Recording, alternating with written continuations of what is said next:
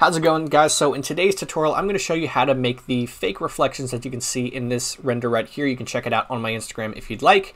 It's a really easy way to add something more interesting to your renders. It's certainly not the most photorealistic reflections, but when it comes to adding something interesting, you can make these really interesting fake reflections. But before I get into that, today's video is brought to you by the Material Builder Suite. The Material Builder takes all the time out of creating unique, complex procedural materials. With over 100 group nodes ranging from custom patterns and textures you've never seen before to special nodes that give your materials sand, glitter, and many other really cool effects. Using a plug-and-play workflow, you can make hundreds of unique materials made for cycles.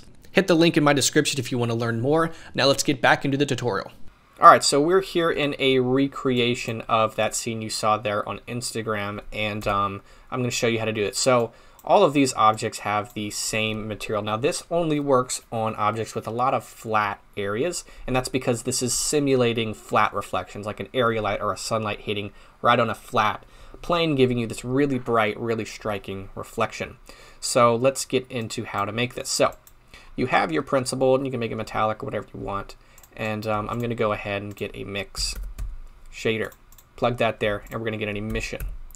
So let's get our emission. I'm going to make it nice and blue and bring my strength at like 100. Make it very bright.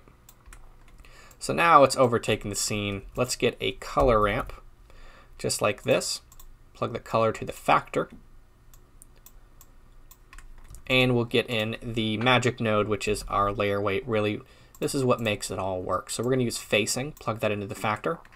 And then to really make this work, you want to go from linear here to constant. And that's going to give you that illusion of very flat sunlight reflection. So now we have that. If I take my empty that's kind of controlling this whole scene and we rotate it, now we have these really interesting, really quick fake reflections. It's almost like there's a light on the inside hitting it.